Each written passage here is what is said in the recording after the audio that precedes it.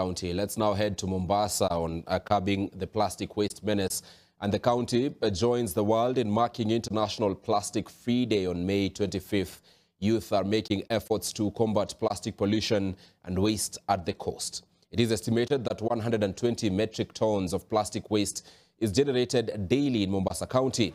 Since October 2023, 9 promising startups from the Mombasa Plastics Prize have received training to nurture essential skills to launch green businesses that will help combat the county's plastic waste issue menace. With the project also partners with local schools to secure raw materials, an initiative meant to show up cycling by up to 1.3 tons of plastic waste.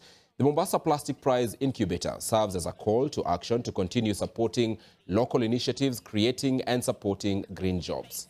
Through community engagement, really making it a better place for everybody.